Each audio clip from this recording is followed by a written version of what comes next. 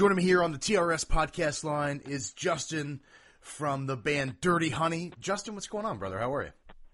How you doing, man? Thanks for having me on. Dude, it's my pleasure, man. I bet this is a really exciting time for you guys, man. I appreciate you cutting some time out. I know you guys got a bunch of sold-out shows coming up here this week into the back end of the year, and I want to talk about that in a moment. But what has this been like for you guys as a band? I think you guys have been a band, maybe 2 years total, right? Yeah. What's it like to go from, a pretty young band of 2 years to, playing, festivals? You guys were at Exit 111. I think you guys did, Sonic Temple in May and some other festivals here and there, and obviously all these sold out shows and stuff. What's it been like to go from, band just playing locally to, touring across the country, playing all these crazy big festivals and sold out shows, man? I mean, it's been a dream come true, man. It's what we all always wanted to do, so getting the opportunity to actually do it, I mean, we couldn't be more grateful for all the people that have helped get us there.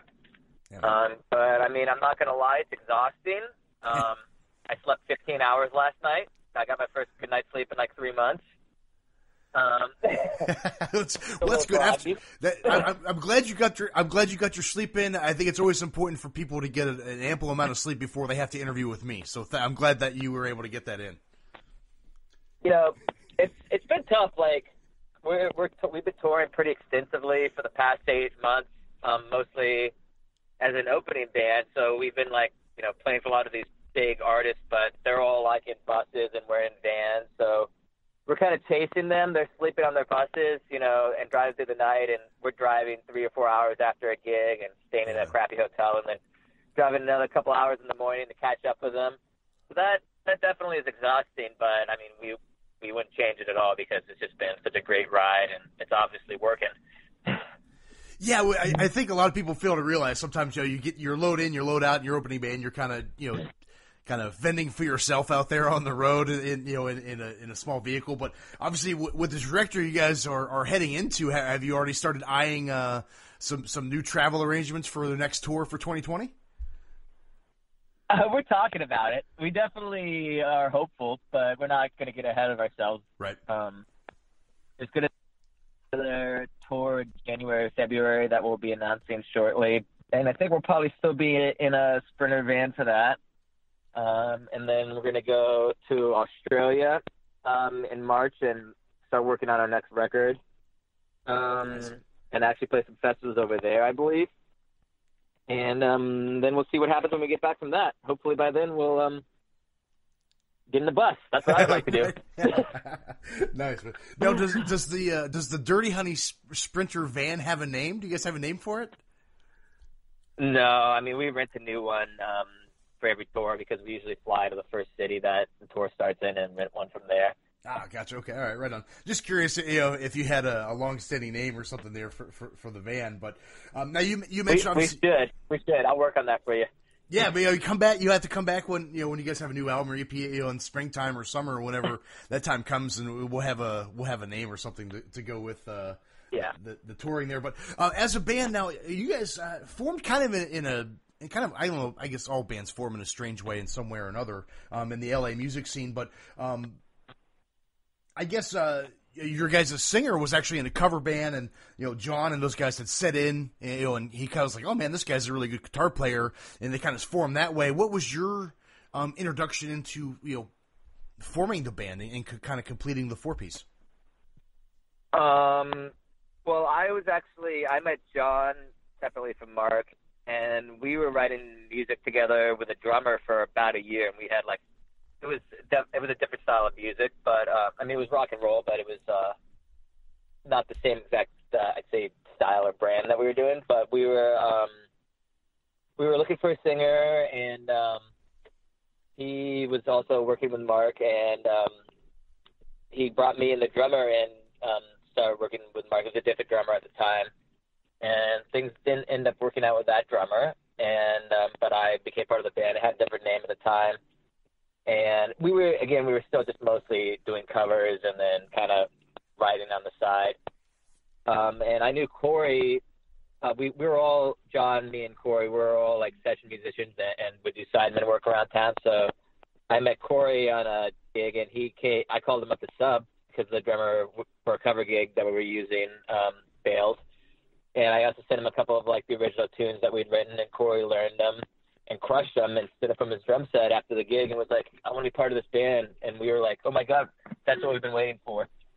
And once Corey was in, it kind of just took off pretty much almost immediately after that. We went to the studio like a couple months later and started recording our first real demos at NRG Studios in LA. That's the version of Fire Away that's actually still up on Spotify. We did that with another handful of songs. Yeah, that's kind of how I came into the fold.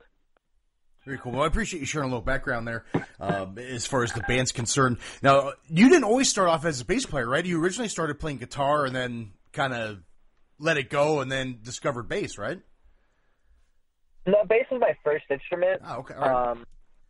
But I picked up guitar like 6 months after that. But I played bass in my high school jazz band. And then I went to college for classical guitar. And I studied classical guitar for 4 years doing that. Wow, very cool. Okay. Yeah, that's pretty interesting stuff, man. I appreciate, again, sharing a little background there as far as, your musical taste. Now, you mentioned, the band before had a different style. What kind of translated you guys into the style you have now, which is, a lot of people will say, throwback 80s glam rock or whatever label, I guess, people want to put on it. But what kind of transcended you guys to, developing this? I just call it pure rock and roll. I mean, there's really no bones about it. It's, it's big time licks, big guitar riffs, solos.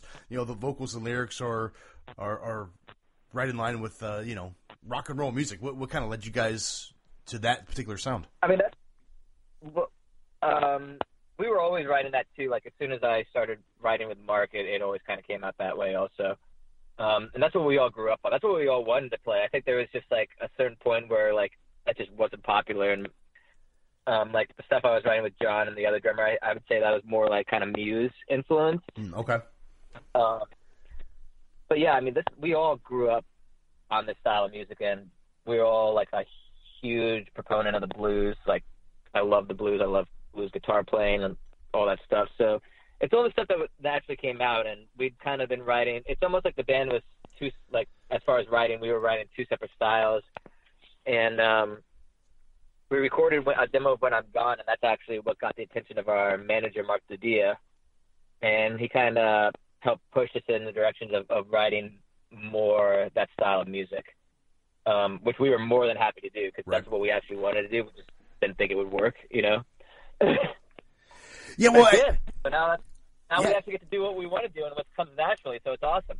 Yeah, and that's really all you can ask for, I think, in a band, especially in the music industry, is to write and record and tour on music that you actually legit enjoy playing.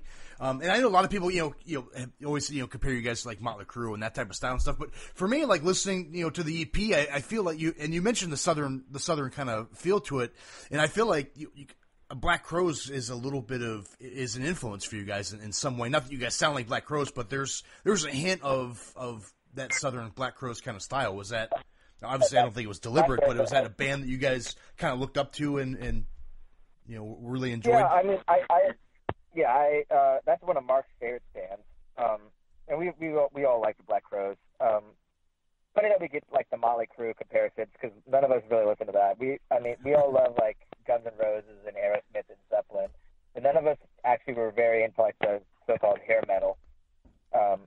So we all find it kind of funny that like we get comparisons to like Slaughter and like some other bands. We're like, we never even listened to those bands, but that's cool.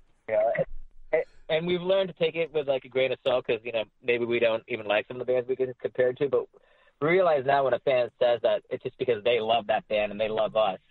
Right. So that's all they're saying. So anytime somebody compares to somebody, we usually are very grateful because it means they like us, I think. Right.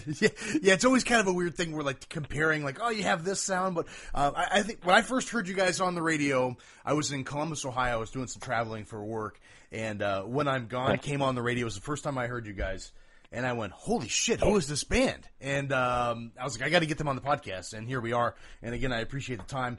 Talk to me about that song in particular and how it kind of just exploded for you, in I guess about 6 months ago. Yeah, well, like I said, that was the one that got our manager's attention. and he heard a demo of that, and he was like, "That's a rock hit." And we were like, "Yeah, sure, whatever, dude." But we gotta give a lot of thanks to him and the whole team that he's put together for us, our radio guys and our booking agents at UTA. Like, it hasn't just been, I know it seems like an overnight thing, but we put a lot of work into it. It's been very strategic. Like, a lot of our touring has been based around, like, hitting certain radio markets to make sure we're being on the radio and, playing all these festivals. We've gotten to do, like, a lot of radio interviews that's helped us get exposure. But it's honestly been crazy. I never thought that song would go number one, especially, like, since we don't have a record label. Push it as hard for us. It's honestly crazy. I don't even know how to put it into words, to be honest. No, I can imagine it's been a whirlwind in the last 6 months for you guys, and kudos. And I'm glad you mentioned it because, like, I think a lot of people see the big radio hit, and they don't see the year and change before that led up to all that. You know what I mean? To getting to where you are now, mm-hmm. and all the years prior to that before you even forming a band of practicing in your room and all the timeless work that goes into it and the money spent for, recording and all that stuff. So kudos to you guys, and, for, breaking the ceiling a little bit there. And you have the new single out now, Rolling Sevens. The video is fantastic. I encourage everyone, obviously, to check that out. We'll have a link for it as well on the site at revelatorshow.com. But you mentioned, obviously, doing interviews and press and stuff all the time. And that's something you kind of got to get used to doing. Do you guys enjoy doing, it seems like you guys are pretty seasoned at this point. You guys enjoy doing, the press circuit and, the radio circuit. You kind of get used to doing those all the time. Oh yeah, we have a blast doing that.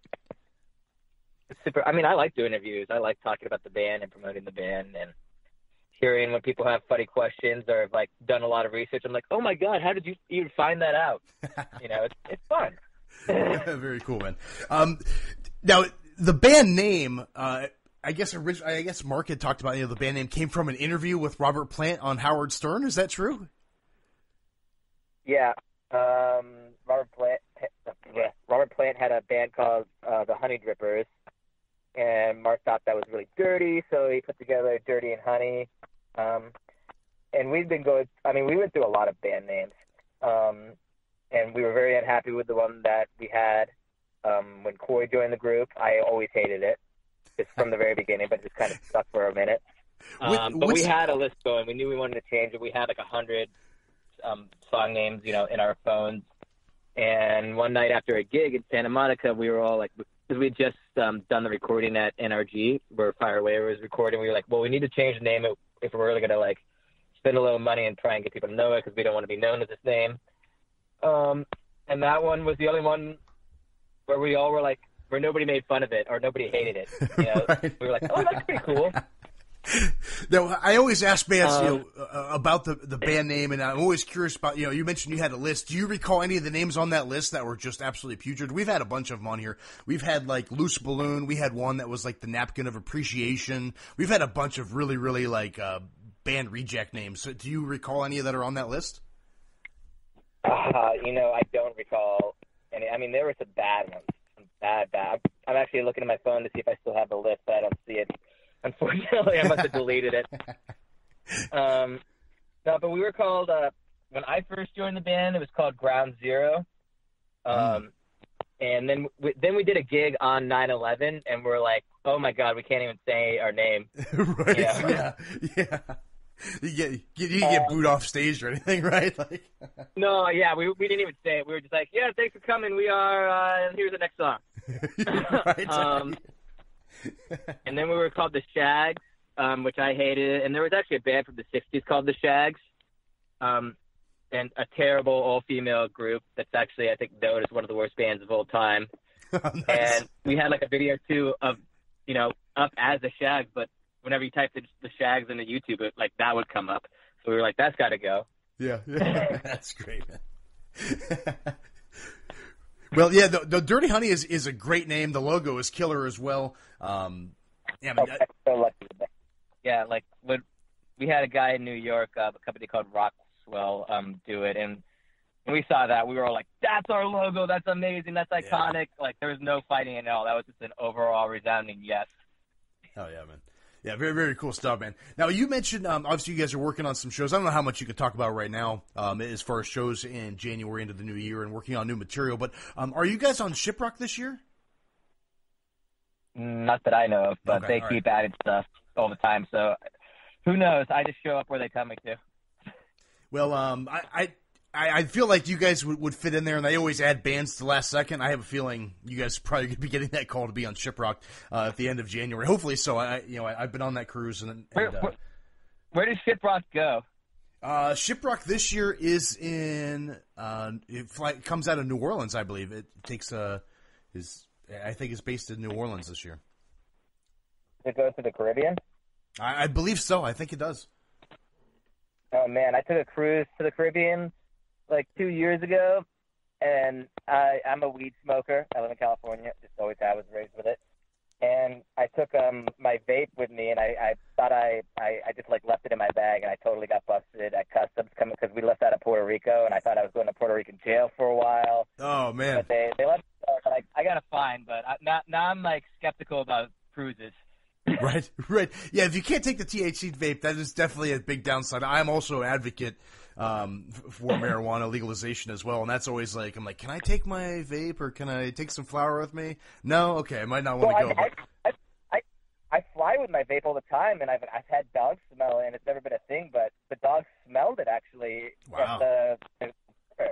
So it totally blew my whole conception that they don't smell it, because it turns out they do. It must be they have some superior sniffing dogs south of the border, possibly. Yeah. But no, so just warning you for shipwreck next time. Don't bring your vape, or at least get rid of it before you come back into the U.S. Right. Yeah, that's. I always think that you usually pass it off like, oh no, it's just it's just a tobacco vape. But I guess they're trying to cancel those out now as well. So it's kind of scary. Like They busted like 6 of us. It wasn't just me. There were like a lot of us, like that all had them, and it was not even part of my group. Just like there was just a room full of random people I hadn't even met on the ship that were all like in the same situation. Wow, man. Well, I'm glad you were able to to not spend any time in jail for something as trivial as that. And just pay the fine and move along there. But just to clear, that's just another. Put that on the list of all the things of why it should just be legalized across, especially the United States. Canada has done it. I don't know what the it's the great. Like there's all these states. I'm putting it on a rider now for the states that are legal. Right. Well, Illinois and Michigan in 2020 will be on the recreational list coming in the first of the year. Oh, nice. Yeah. So, and I think Ohio has it for medical. Tennessee, which is I'm based here in Nashville. I'm not sure. Tennessee seems to be far behind on a lot of that stuff. So hopefully, as election time comes and all that stuff, we were able to get some people in there who are advocates for making it legal for medical and recreational as well. But man, I hate to cut you. I think our time is about up here, man. Is there anything you want to say for? No, just thanks for having me on the show. I really appreciate it, man. Awesome, It's been fun. I'm glad we got to talk about weed a little bit. Yeah, no, it's nice to always talk about things outside of music, whether it be weed or sports or anything. Now, you're in the LA scene. Are you an LA sports fan at all? Lakers or Rams or anything like that? I'm a Dodgers fan, and actually, we actually played at the very first Chargers game here in LA, nice. Out in the beer garden. So hopefully one day we'll get to play inside that arena and be like, yeah, I remember 2 years ago we were out playing in the beer garden. Right. Nice. Okay, yeah, man. Now, I'm going to let you run here. I always do this. I'm always like, I'll let you run, and then I come up with some other things. But as far as live shows... keep going, man. Keep going. As far as live shows are concerned, what are some of the crazy things you guys have seen at some of these crazy festivals and stuff, man? I mean, I imagine you're getting there and you're looking out at a sea of 30, 40, 50,000 people at some of these festivals. What are some crazy things you've seen in the crowd, man? I can't imagine some of the things you see from stage. Like a surfing panda, our crowd surfing panda. That was pretty cool. Nice. All right, nice. We played Exit 111, and there was this guy smoking a blunt in the front row. And he handed it to my singer, and he handed it to me, and I got to smoke it on stage, and the crowd went wild when that happened. That was pretty awesome. Oh, yeah. Very cool. Yeah, I mean, the crazy thing for me has been like backstage, and like Tom Morello was like had like the room next to us, and I got to say hi to him. You know, like in like to meet a couple, like even though they're like I come up and I fanboy, and they're like, oh, okay, but it's still cool to like be in the same company as those kind of people. Yeah, I'm with you, man. Like, being here in Nashville, I do concert photography on the side, and I freelance at some venues here in town, and it's always weird. Like, I run into like Lizzie Hale or like Chuck Garrett from Alice Cooper, and like just these random people you run across, and I'm all like, that's Lizzie Hale. You know what I mean? Like, and it's like I'm like, oh, how's it? I never know what to say or how to act or anything. Like I'm just like, wow, how cool. Like it's just one of those things. You're like, oh my god, that's amazing. Yeah, we got to hang with Lizzie actually after Exit 111. She was super cool. She was like, we should do a tour together, and we would love to. Yeah, dude. Anytime she says that, like I said, I've been fortunate to run in here a couple times. We have some mutual friends, and it's funny, like, I'll be at like some small local bar playing some local bands. We have some mutual friends, and she'll be sitting at the bar hanging out, and, it's just this little rundown bar having a drink, taking in the local scene. She's really, really all about it. So when she says, hey, we want to take you on tour, like, that does happen. Like, I don't know how many times there's, the Dead Deads, there's a couple other bands where I'm like, she's like, oh yeah, we're taking them on the tour, and then, 6 months, a year later, they're like, oh man, you guys really are on tour with Hailstorm. She's not screwing around. That was real. So I wouldn't be surprised if you hear something in the next year or so, and you guys are doing some opening slots for them. Well, that would be awesome, because they're cool, and we actually knew her brother also, RJ, just before any of this happened. He just like came out, and he saw me actually playing a random like R&B gig, and was like, you're fucking awesome, and we exchanged numbers, and we went out drinking a couple times, and now it's cool that we're doing like festivals with them and everything. Yeah, man. That's got to be a pretty surreal moments, I'm sure, man, to be like, oh my god, we're on the same stage as Hailstorm, or on other bands you might look up to as well, man. But well, Justin, man, I'll let you go here, man. I don't want to maximize too much of your time here, but again, thanks for the time. Feel free to come back when you guys have new stuff recorded or whatever. As I know 2020 is going to be a massive year for you guys. So I'm looking forward to, hearing more music, more videos, and, you guys playing a ton of killer shows. And hopefully you guys will be, have a Nashville date at some point as well. I think there might be one in store for you.